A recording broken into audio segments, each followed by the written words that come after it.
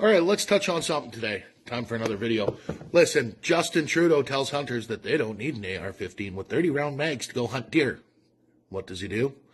He hires a contractor to come in and cull deer in BC with AR-15s, with mounted silencers, out of helicopters.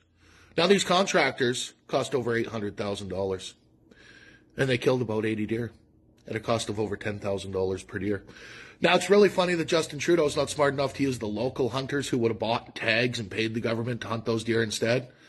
And not only that, but he went against everything he told us about the AR-15 and allowed prohibited devices to be used to hunt said deer. And on top of that, the contractors killed 20% the wrong species of deer. This Liberal government makes no sense, guys. Come on, give your head a shake.